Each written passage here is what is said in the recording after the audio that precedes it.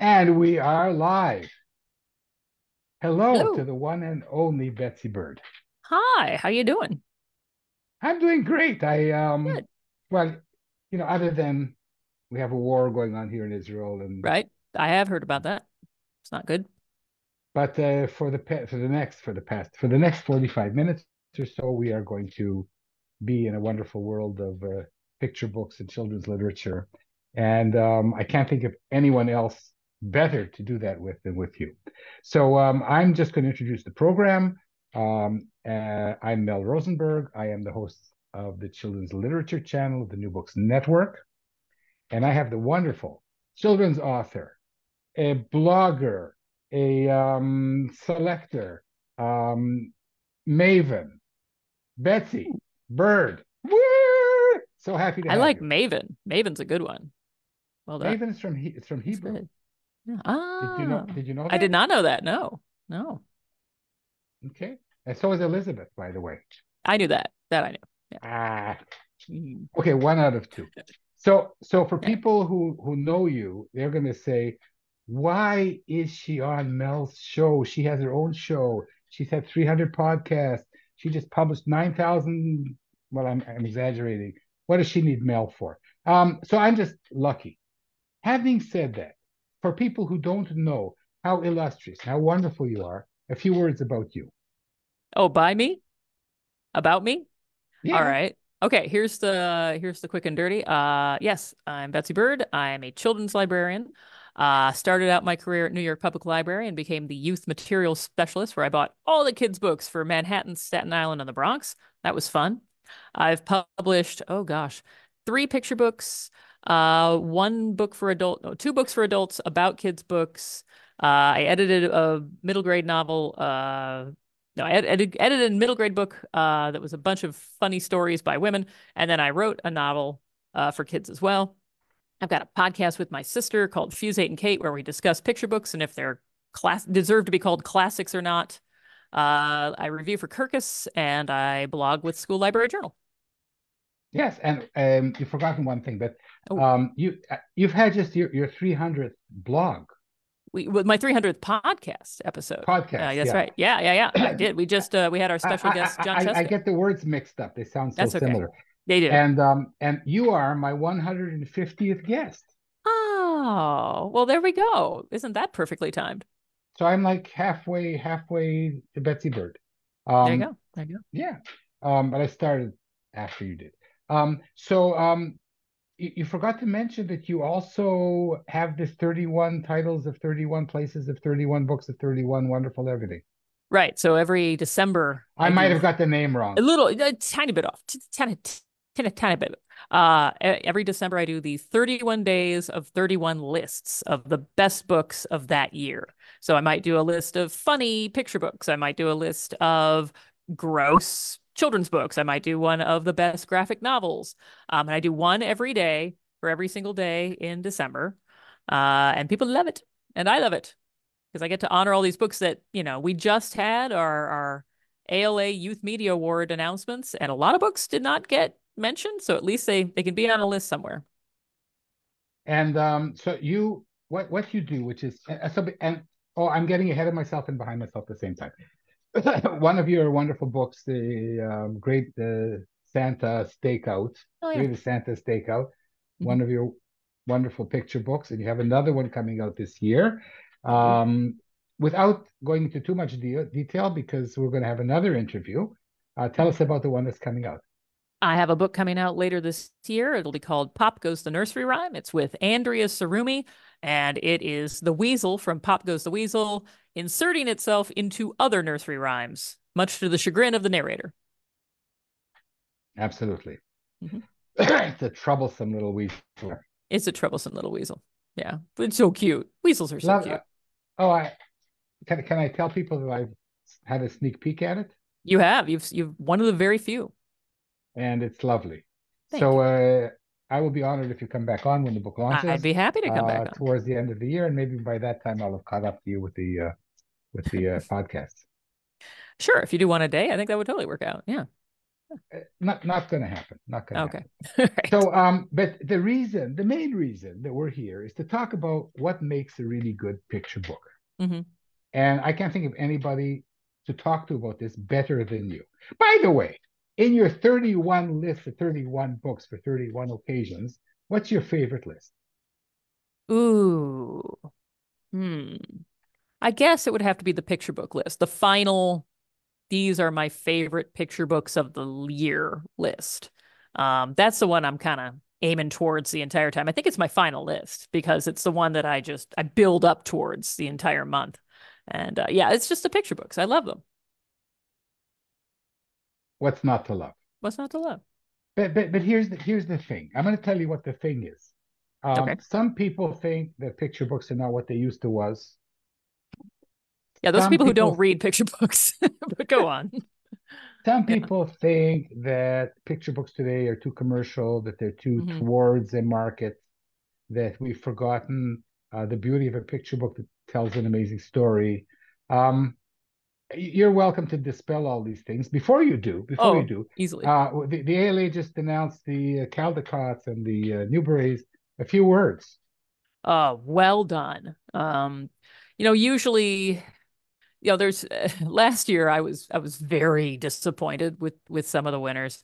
This year I have at least one book where I was like, book, but beyond that, I've loved their choices. I particularly the Newbery. I thought the Newbery just knocked it out of the park. Just did a great job. But I really liked the Caldecott winner. I This loved is, that but this is Mexican. this is the time to mention the books. Not Yes. everybody. Okay. So I love the Eyes and the Impossible by Dave Eggers got the Newbery. That is mwah, far and away a fantastically written book. I love that Big by Vashti Harrison got the Caldecott. Again, mwah, beautiful. I love that Mexikid, one of my favorite books of the entire year, was mentioned in award after award after award after award. That was wonderful. If you haven't seen Mexikid by Pedro Martin, you got to. It is my favorite book of the year, in many ways. And yeah, I was just floored. There was a Party for Langston by Jason Reynolds and the Pumphreys that got a Caldecott honor, which I was so happy to see. I had been rooting for that book a long time. So yeah, it was a great day. Wonderful. So people come to you. They come to you for Kirkus reviews, and they read your and they listen to your podcast, and they study all of the books that you deem to be the best books of the year. Mhm. And what makes a best book of the year for Betsy Bird? So it has to be a mix of kid friendly. A kid would actually enjoy reading this book, and what we say is, we call them distinguished, but it's got to be good enough for the adult not to cringe. Kids like junk, just like adults like junk. We all like junk. Junk's fun. Um, there's good junk and there's bad junk. And you have to, as a children's librarian, you have to sort of sort through. And there are so many picture books out now, more than there have ever been published before, just reams of them. And so I can understand why you'd find people saying, oh, picture books aren't what they used to be. Yeah, if you walk into a Barnes and Noble and look at the picture books, no, they're not, because those are terrible books. I'm sorry, Barnes and Noble has terrible taste in picture books. But if you go to a library or an independent bookstore, and you look at the picture books, you will find some amazing, crazy good titles, but you have to sift through the junk. There's so much junk. Okay, so I don't want to piss off Barnes and Noble, but Go ahead. okay, but you said something really important now. You see, because the a lot, and you can correct me if I'm wrong. I'm going to be wrong. A lot of the major publishers, I wouldn't say they don't give a hoot about the librarians and libraries. Um, of course, they want the good reviews, Mhm. but libraries are not their biggest customers. Used to be, but are no longer. Correct. Yeah, back in the So day, we had a lot of power because we were the major buying power, and then the big box bookstores came up, and we lost all that. So yeah. So if there is such a thing as a declining intrinsic value of picture books over the market, it could be like what MTV did to popular songs. I think it's more a case of there's just more of them. So we actually the number of better books has increased significantly. I would go so far as to say we are in a golden age of picture books right now. All right. I'm going to put my image premature on that. But because there are so many more books coming out, you have to sift through to find the gold. There's more gold, but there's more stuff to sift through. So finding the books. So how do you find the books? You find librarians, you find booksellers, you find teachers sometimes who know the books, who pay attention to the books and can pluck out the really good ones for you. And that's how you find them. But if you're just looking at what is being published, yeah, you would look at it and be like, these are all terrible. And it's like, no, they're not. We're seeing more books in America anyway. We're seeing more books from other countries being translated, which in the past we hardly saw at all. We're Keep your seeing, fingers crossed for me. hey, I will. Very much so. We're seeing more books from a much broader range of voices than we ever had in the past. I mean, it was just, you look at even 25 years ago, what was being published, and it's just white city. And so we're seeing like much more diverse voices being lifted up. And we're seeing some authors and illustrators that are pushing the boundaries of what you would consider like a picture book to even be at times. People being playful with picture books. The way that it works with the big publishers is they put out a lot of the schlock to make the money, but then they have their good authors for, their quality. So they kind of use the money to pay the good authors and the good illustrators to get the good stuff out. So, it's kind of a balancing act. So when you make your picks and you pick your books for the lists and for your I want to get it right, your podcasts. Mm-hmm. Um, is like there's a financial incentive? Is anybody paying you to choose one book or another book? No, that would be weird. Yeah, that would be very sketchy. No, but no, it's no, important. It's important to say this because some yeah, people that's take true. money and then they say That's your book is true. a wonderful book. There are a lot of big publishers. If I blogged for a publisher, let's say my blog was on the Scholastic site or something, then every time I mentioned a Scholastic book, every person looking at me like, yeah, but she likes that one. No, so I'm on School Library Journal, which is a review magazine that I also blog for, and because of that, I can see everything.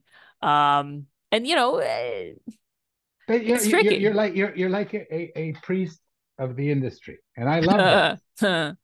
You call it the way it is. Sure, I try, but You're everyone not has their personal prejudices, so you have to fight against those. But well. yeah, So then we're talking about the other side of religion, which is the prejudices. right, Um, exactly. Picture books are in the mind of the beholder, whoever that is.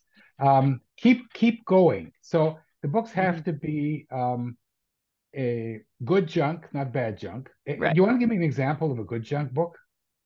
Oh, sure. It's not a picture book, but Good Junk is definitely the Dogman series by Dave Pilkey. Very popular with the kids. You can't get enough of them. And parents look at them like, there's a fart jokes. This is just junk. If you read every Dogman, you'll be shocked to discover how good they are.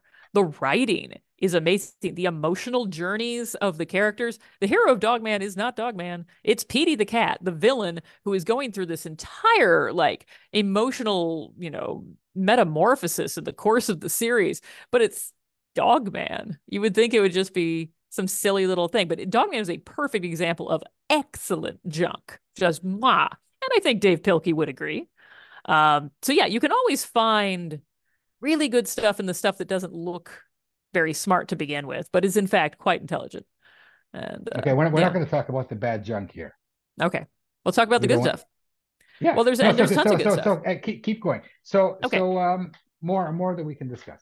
Sure. So, like a good picture book, generally speaking, you want it to do something. You could take the same theme you've seen 100 times. First day of school, right? I always have a favorite first day of school book every year that just knocks it out of and just does a great job because it's a very common theme.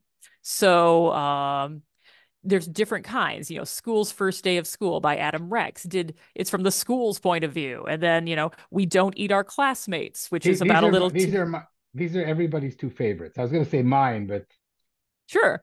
We don't eat our classmates, about a little T-Rex who goes to school and then eats her classmates on the first day. How awkward. So with the You know, 300 tuna fish sandwiches. yes, exactly. And has the most evil goldfish in any children's picture book of all time. That thing is dead inside. I didn't Um, like that goldfish. I love that goldfish. It is my nightmare. I had it as my profile pic for a while there, just because there's nothing going on behind those eyes. Beatrice Alemania did one with a little bat, whose name escapes me right now, but it was her first day of school. So every year we get, that's the thing. You can take a very classic theme, riding the school bus, first day of school. And if you are a great author or illustrator or Right, both, riding the school um, bus would be I will be fierce. yeah, there you go. Well, there's a new one coming out from Lauren Long called The Yellow Bus, and that's coming, and that's great. So again, you can do so many different things with like a common theme. It'd be like, well, we've seen this book before, but if the writing and the art is there, doesn't matter. It's suddenly brand new. And of course, everything's new to a kid. So a small child, if you give them a book on the first day of school, whatever book you hand them, they're going to be like, oh, okay, this is the only book on this topic that has ever existed because it's the only one I've ever seen. And so that's why it's so important to get what I've heard Walter de la Mare called the rarest kind of best is only good enough for our children. You got to give them the best of the best stuff.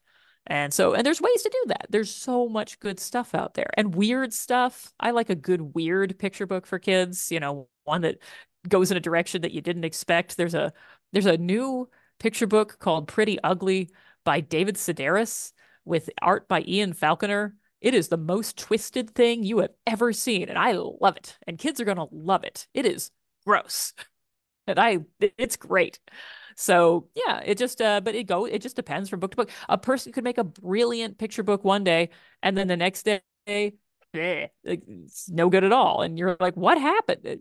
You don't know. It's sort of an aligning of different forces. Things have to all fall in place in the exact right way, and that'll make the best possible picture book.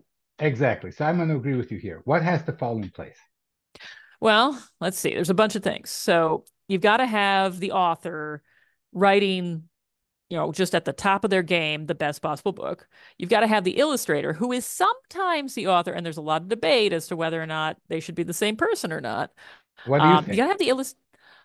It's tricky. When we look at like the top, the classics of children's books here in America anyway, we look at The Very Hungry Caterpillar, Where the Wild Things Are. These are all by the same person, the author illustrator. I'm old, so I'm going to pick Madeline. Madeline, perfect example. No, not Eloise. Eloise was different. But yeah, in each of these cases, it was the same one person. But then you've got Eloise, you've got Goodnight Moon, you've got cases where it's like two people working together. And so when it's right, now you need the good editor on top of that. The editor is going to have to be the person who, first of all, decides how much communication is going to happen between the author and the illustrator. Sometimes they're kept completely separate. They never speak at any point. That's going to make a difference with the final book to a certain extent. I would say that after interviewing 150 authors and illustrators, in most cases, unless the authors are very forceful or famous, they don't have a real say in the illustration process. No, no, and that I understand why. The last thing an illustrator need is for like an author to be over their shoulder being like, I didn't picture her teeth like that. It's just, it would drive you nuts if you were an artist. So I get it, but there has to be a happy medium. They have to be on the same page. So when I did my book, Betsy, if there isn't a happy medium, mhm. If there isn't that a happy medium, then you get this case where, and this happens a lot, where you're like, well, the writing was great and the art clearly, like maybe the words will say something, but that won't appear in the art. That happens a lot. And that drives kids crazy, and it drives me crazy. They'll be like, well, it said that she picked up a cupcake and walked out, but there's no cupcakes here. And I'll be like, yep, the illustrator didn't think that was important enough. And or the editor, the art director might have missed it, the editor might have missed it. So there's all these different people who are working together. I got in your way. We were going to talk about one of your books with the illustrator. Oh, right. Go Well, ahead. I did a book. It was actually not a picture book. It was a middle grade novel with David Small, who's a Caldecott winner, and it was during COVID. and we were friends already. And, so without the editor actually necessarily knowing, we were emailing back and forth, and he'd say, here's what she looks like. What do you think? I'd be like, well, she looks a little like Pippi Longstocking with the two braids. He's like, okay, well, let's do one braid. And then he'd be like, this was your circus book, yeah, Long Road to the Long Road to Circus. the And Circus. yeah. And then one point he said to me, I want to draw some chickens at the beginning of chapter 4. Could you write in some chickens? And I'll be like, writing in chickens. Okay, we've got chickens now. Because he wanted to draw some chickens. And so the chickens went in. And at one point he was like, I don't think this chapter works. And I'd be like, no, but here's why it does work. And then he was like, oh, okay, I see it. So, well, then I'll draw it this way. So we had a really nice kind of like relationship outside of our editor. But it worked, and I think it made a better product in the end. And I think here's key. I think it made him more invested in the book, because sometimes an illustrator's brought in and it's just a job. They're making the art, but they don't feel a personal connection to it necessarily. It's just something they need. They need to put food on the table. This is a job. But if they feel But Betsy, isn't it your invested, job? Yeah, isn't it your job as an author? I'm not talking about the mhm, editor for sure. right? To write in a manner that invites the illustrator to become another owner of the book. Yes, but a lot of authors will write 100 little tiny notes about what they think should be in But the art. They'll be like, th- and I think that she should be tripping at this moment, and there should be a dog in the background. And it's like, no, no, no, no, no, no, no. You've got to give enough notes so they know basically what's happening to make it make sense. But you got to back off and let them have that ownership and bring their own voice to that book as well. It's a co-production. This is particularly difficult when the author writes a wordless book. for I've seen sure. this happen, because when they do that, I always oh, wonder, how do authors sell wordless books as they are illustrators? That must be a real sell. it must be. I've never Listen, do attempted it. I have a book for you? Read it to me. Yeah, exactly. It's- Okay, what's on I the next know. page? Yep. Yep. It's like the Marx But Brothers. it works. I know a lot of authors who write wordless books, and I'm like, well done there. Well Not done. Nice probably work if not you can get it. probably not their debut book. Um, No, but I have seen them get kind of mad that the illustrator is getting all the attention. I'm like, come on, come on. okay, so keep going, keep going. We're on a roll here. Oh, What okay. are the important things Uh, for a perfect book? other important things for the picture book. Let's see. Well, I've talked about the story. I've talked about the art. I've talked about how all the people working. And people always forget that poor art director. That art director is key to the entire process. If the illustrator does not get along with the art director, that it's going to make a difference in the long run. But then let's see.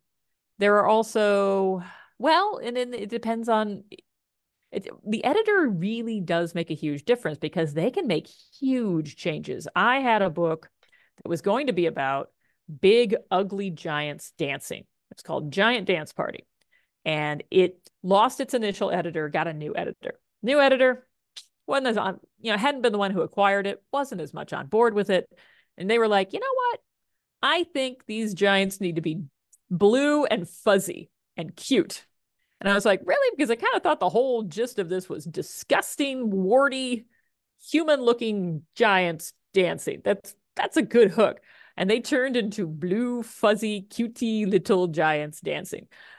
It was fine. It was a pretty book. But I do miss, and I think the illustrator also missed, because it was kind of his idea too. We missed our warty giants. They wanted to make it like a book you could give at birthdays and stuff. That's fine, but I miss those warty giants. So the editor has a lot of power, particularly if it's like a first time author or illustrator, and they can completely swerve the book in another direction if they want to. So So I'm gonna shout out to my editor in Israel, Yotam Schwimmer, who I think did with my recent book a what I think editors do best, which is to tell you what's missing. yeah, I mean, exactly. anybody can tell you what there's too much of, usually Mm-hmm. words. Mm-hmm. But to say, Mel, there's a beat missing here, and Yeah. to hear that, as an author, you've almost sold this book, and there's a huge oy vey week until you find the beat. Right. Right. But for me, this is what really good editors are wonderful about. It's happened to me several times that an editor will say, um, something is missing. It doesn't really end here, does it? Hmm. And then the author, shrivels up and goes home and has this Yes. terrible anxiety Yes. attack Yes. until either they work it out or not.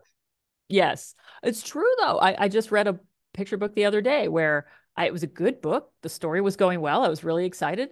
And then it got to the ending. The ending was just there was no ending. It didn't know how to end. Let's talk about beginnings and endings. Okay. So yeah. So beginning, if you can like hook the person like right from that page one, that's great. Now sometimes the cover does that job, right? There's a new book coming out by Lucy Ruth Cummings called Dalmartian, which is about Martian Dalmatians. And that's good. It's right there. You know what you're getting. You're like, yes, these are alien dogs. Wow, great.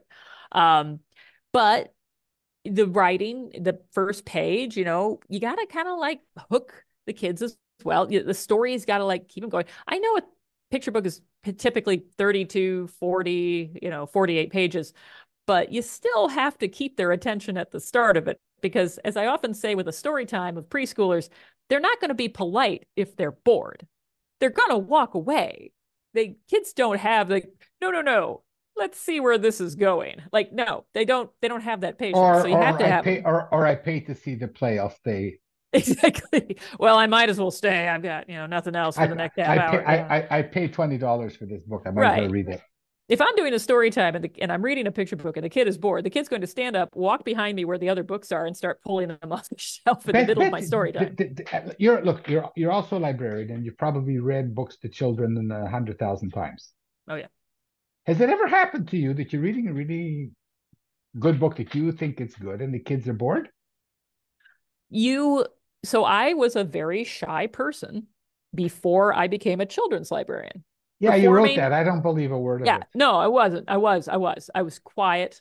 And I tell you, this profession changes a person because what I learned was I had to become big and loud and take your attention and make hand movements like this so that kids could pay attention. So yes, I made a crucial mistake early in my children's literature career. I decided I was going to read a book that I loved when I was a kid. I used to read it with my mom, and it was Horton Hatches the Egg by Dr. Seuss. Horton Hatches the Egg by Dr. Seuss is the longest book ever written in the English language. Moby Dick's got nothing on Horton Hatches the Egg. I'm reading this. The kids are dying. They are just like, oh. And I am like, how long is this book? I learned a big lesson that day. Never, ever, ever read that book. And then I learned what length was good, what kind of books can like attract kids, attach them. I learned that there's two different kinds of picture books. There's the lap sit book that you read one-on-one with a child, and then there's the one that you do with a group. The group picture book that you can do with a large group and you can read to them in some way. Those are two different picture books, and do not get them confused because if you do, you will have bored children on your hands. So yeah, so that's the beginning, of course. And then the ending, you do need to stick the landing. I often think of, when you listen to a popular song and they didn't know how to end it, so they kind of like just fade out the music. Picture books can't do that. You either got to stick that landing or not. And if you know how to stick it, it'll just make all the difference. People will love your book. And if you just sort of end, we notice. The kids will notice. And they'll be like, well, that was fine. I'm a sucker for the wraparound endings, the endings that bring you back somehow to the beginning. That's great. I love it when they do that. Yeah, and and I like books that sort of where the end papers are part of like that ending as well. It can kind of can just sort of like that little extra scene you get during the credits of a Marvel movie. It's like a little extra bit. Sometimes even on the back of the book. Sometimes under the cover. There's a Oh, there's a lot of maybe they should have like our outtakes, pages that didn't get oh in, yeah. This is missing why I love spreads. seeing sketches from early, when people are making the early drafts, and then you get to see the sketches, you get to see what got cut out. Oh, it's whenever I interview an author or an illustrator, I ask them, what didn't make the final cut? Or what did you have to cut that you were sad to see go? Because that's always the interesting thing. And usually it's a good thing it went. But sometimes you're like, oh, I wish that was still in there. That was good. Yeah. I always So like that. let's talk about the moral of the story, the message. Oh, yes. So one of my, I do the 31 days, 31 lists. One of those lists is message books. So message books can be done very badly, very easily. Any celebrity picture book, and there's like maybe three exceptions to this. Most celebrity picture books are message books because they don't know what else to do. Picture books began as message books. What was the first picture book? In Adam's fall, we sinned all. That was their entire purpose. Their entire purpose was to give kids a moral, establishment The, and to the, teach the them early morals. the earliest picture books are the Book of Genesis, except Yes, without the exactly. In pictures. Adam's fall, we sinned all. Exactly. Yeah. And so, yeah. So, but when we're talking like actual picture books, like Little Goody Two Shoes was literally a book. It's pretty much what the title says, So because I agree with you, one of the things that drives me crazy in a good way is Dodgson, is Lewis Carroll, Ah, and how he nonsense. was, yeah, how he was able to get away with he was like a church person, and Hmm. how did he get away with this nonsense? What the Jews called mishigas, Yeah. uh, You know what he did? 160 years ago. He workshopped it with the girls. Remember, he was telling them these stories and figuring out what was working, what was not working with the kids themselves. He's the original workshopping it with your intended audience author. So no wonder the book actually worked. Because for a time, anyway, and we can argue if that's still the case today, but for a time, kids really enjoyed that book because it was, well, and also he filled it with making fun of the rhymes they had to memorize in school and Of twisting course. them. And of course, You so are old, basically, Father William, the young yeah, he man was the said. John Cheska of his age. He was taking the thing that is familiar and then twisting it completely. So Betsy, I'm actually, I was going to say I'm sitting with someone, but actually you're in America and I'm in Israel. So I'm metaphorically sitting with someone who's just done the same thing in this book that's coming out in such a wonderful way.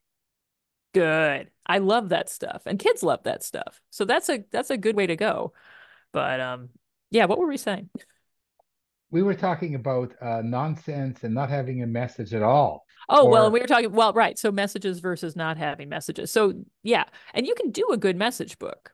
That's why I collect them every year and say, look, if you're going to have a message, this is how you do it. You can do it. There's a book called The Rabbit Listened, which is the best picture book on how to deal with someone dealing with trauma.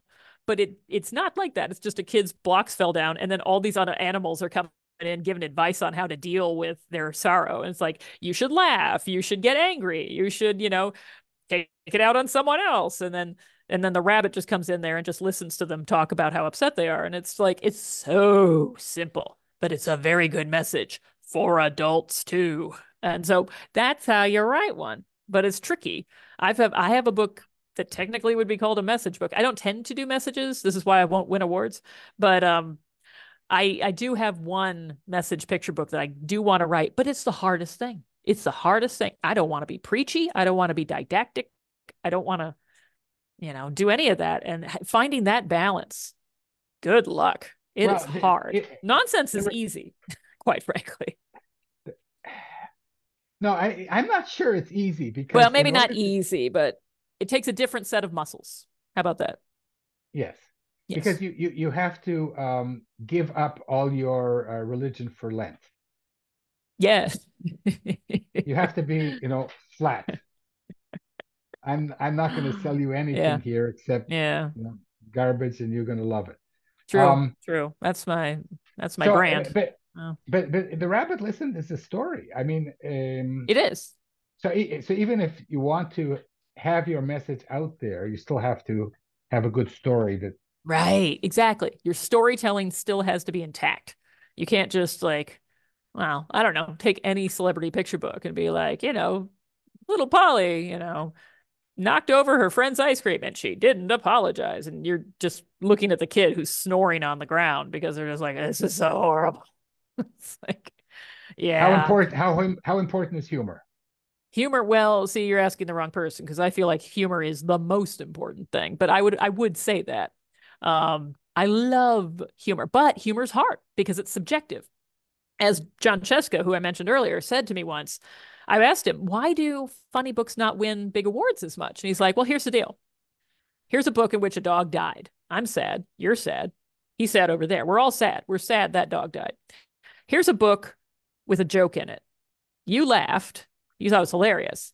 I didn't think it was funny at all. He kind of thinks it's funny. Like humor is so like we can read the same joke and have completely different reactions to it. Whereas if someone's dead, oh, that's sad. I'm all sad. You're sad. We all feel the same thing. So when people feel the same thing, it's very easy Mhm. for them to agree about a book. But when people feel very differently about whether the jokes land, it's very different. This is not to say funny books can't win things.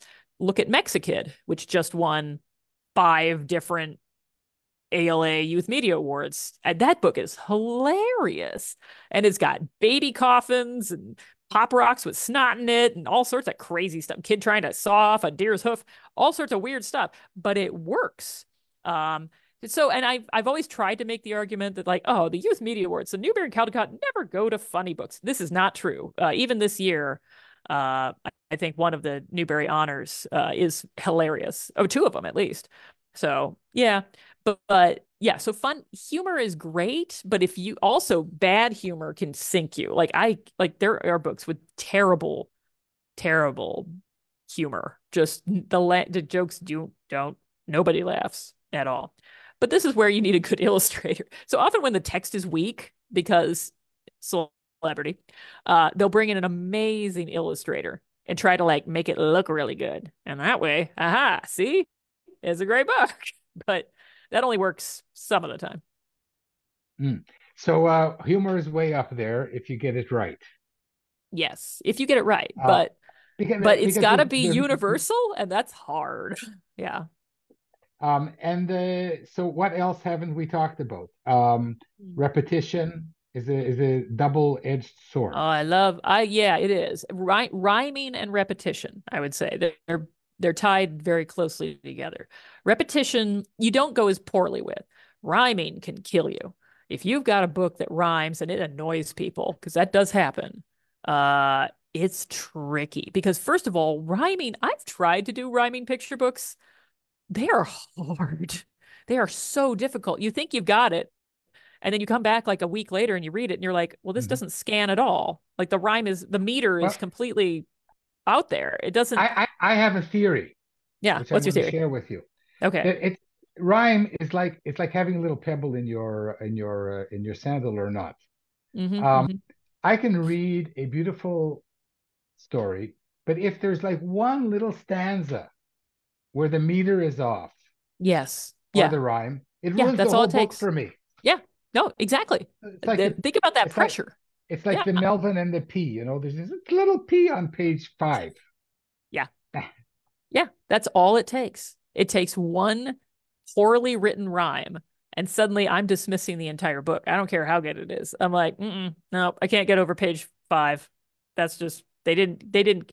Nobody cared because But you know how many people look at that book. You've got the editor, you've got the copy editor, you've got the publicity team looked at this initially. Like everybody was looking at this, and nobody said anything. I find that weird.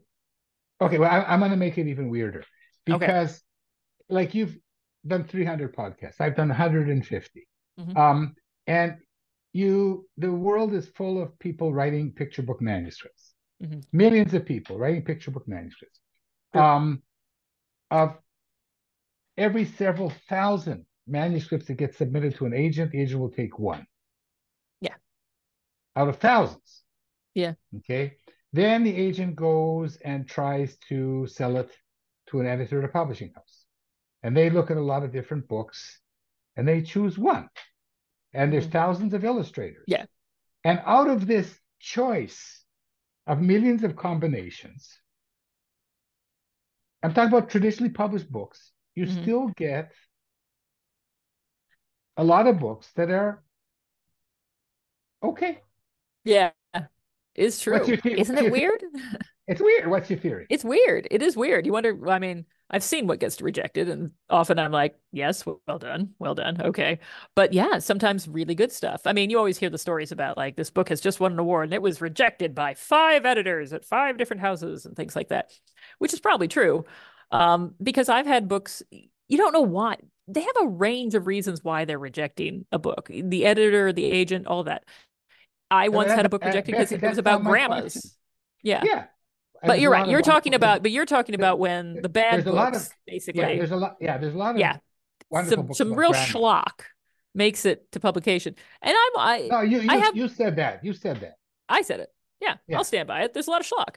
And so and I read a lot of schlock. I like every day on my lunch break, I read 5 picture books that are coming out. But these are books that have been out of thousands and Yes. thousands. Out of thousands, these were the best of the best. And even then, out of everything I'm sent, I only Mhm. read a smaller portion. I can sort of eyeball yes, yes, no, no, yes, no, no. I keep the no's just in case.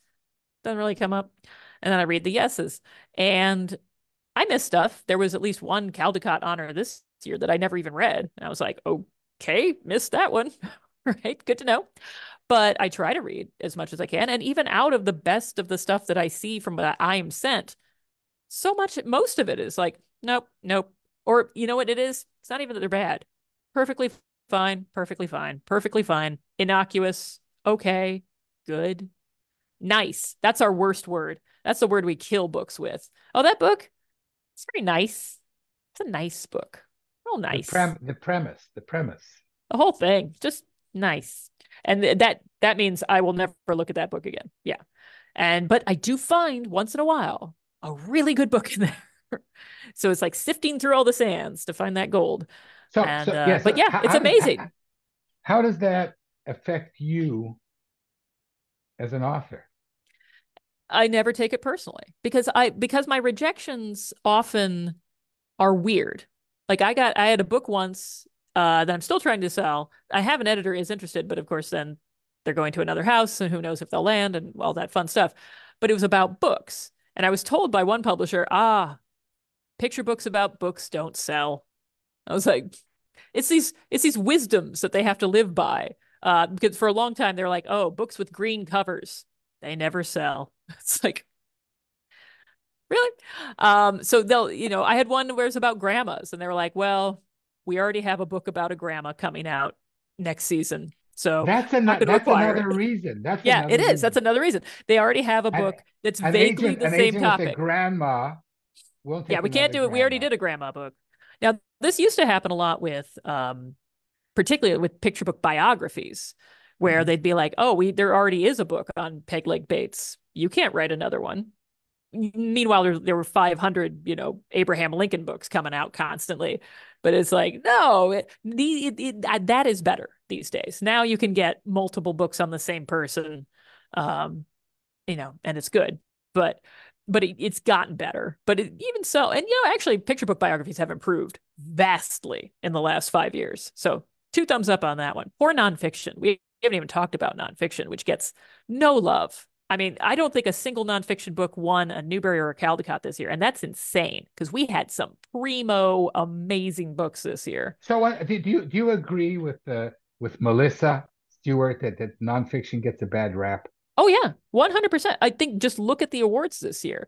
You could see like The Man Who Stole Mona Lisa should have Mhm. gotten a Newbery honor. Nothing. I mean, it got a Cybert, sure, but Jumper about the spider by Jessica Lannan.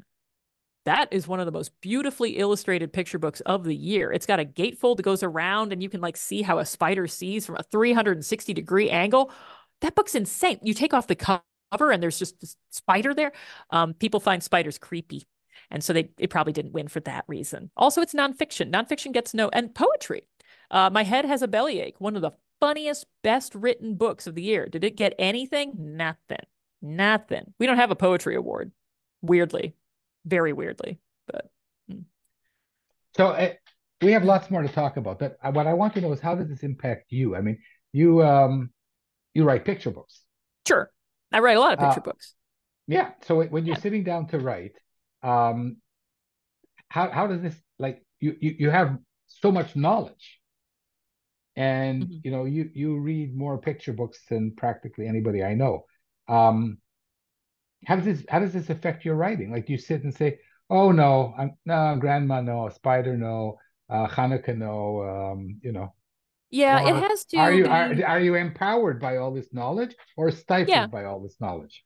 I could be stifled if I thought about it. Thankfully, I my brain doesn't work that way, so I'm fine.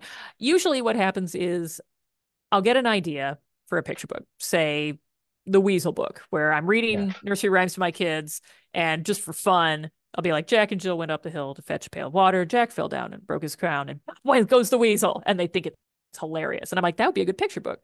I file it away, or I write it down, hopefully, and I think a little notes thing say, this would be a good idea for a picture book.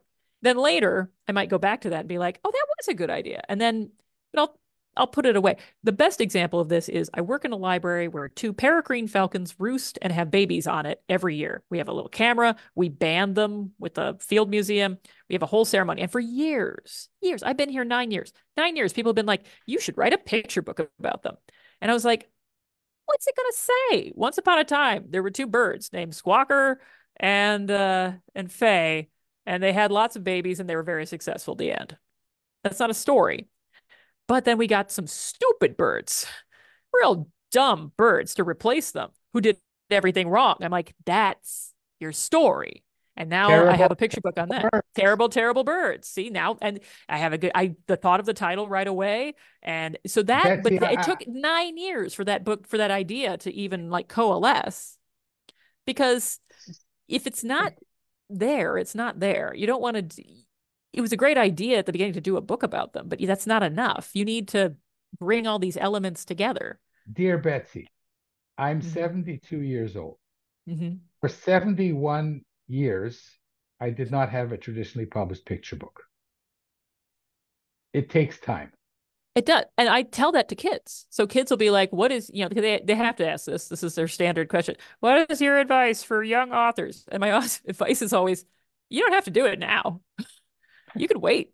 You could literally wait 20, 30, 40 years. It doesn't matter. The great thing about picture books is they don't care how old you are. It really doesn't matter. There's no ageism. I mean, there might be some slight ageism, but not really, because nobody's looking at you when they're looking at your manuscript. They're just looking at the manuscript, and they are, rejecting or taking it based entirely on that. So you can do it at any time. You, I put out a picture book maybe once every 2 or 3 years, but I'm not in a rush. So that's I'm not wonderful. making a living off of it. See, that's the key. If I was trying to make a Well, living off of this, very different. for 99.99999% of us, Yeah. it's a living for other people that we provide. Right. We Right. pay other people.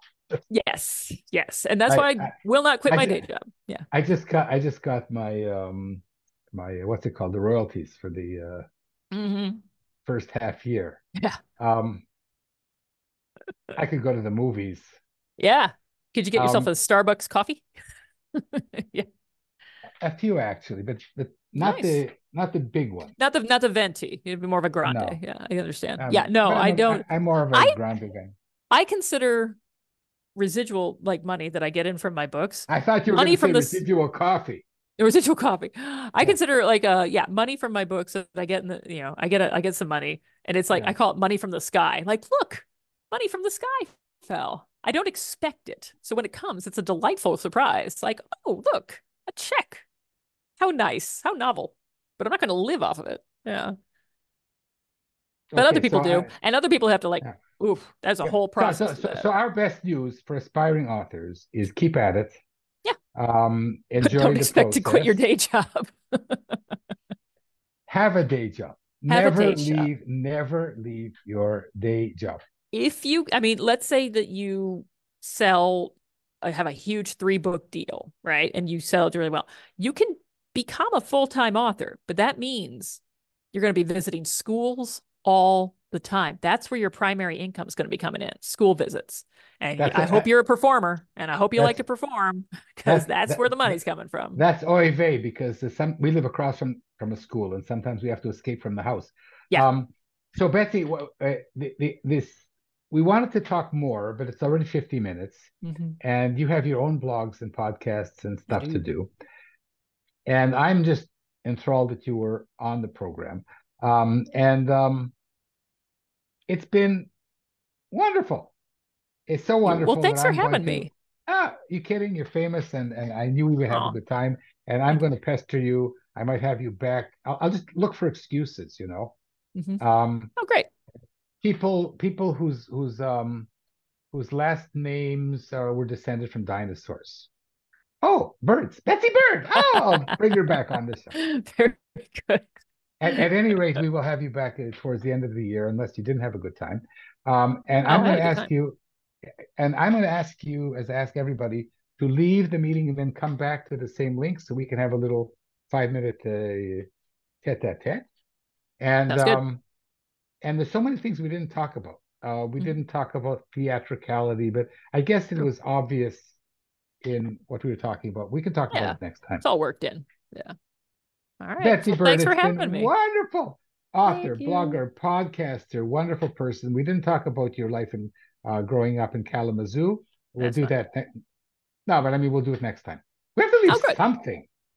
That'll be We'll fun. leave it for, yeah. And how Okay. Betsy Bird left her nest. There you go. Nice. Sorry, another Oy vey minute. Writes itself. Uh, It's so good. Yeah. it's terrible. And I'm Mel Rosenberg, and I am what am I? I'm the chair. What am I? Not the chairman. You got me all I confabulated know. now. It's my way. I'm the host. That's what I am. I'm the host That's of the good. children's. It's not bad. That's a ticket. You got it. Yeah, I'm the host of the Yeah. Children's Literature Channel of the New Books Network, and I've been here with the wonderful, incredible Betsy Bird. We've been flying together for 52 minutes. My heart has wings. Go out and come back, and for everybody else, run out and buy Betsy Bird's books that are on the shelf. I'm warning you: The Long Road to the Circus has almost 260 pages, The big old book. but it's wonderful. It won all kinds of awards.